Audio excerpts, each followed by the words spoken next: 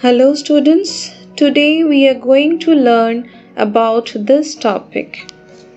If you have any question and any doubt, so write below after the section. So let's start.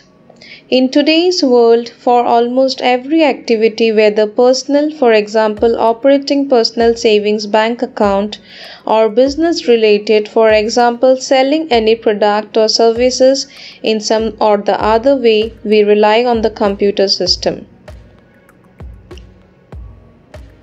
Due to the growing dependency on computers, every small and big organization and other business companies have started offering computer-based service.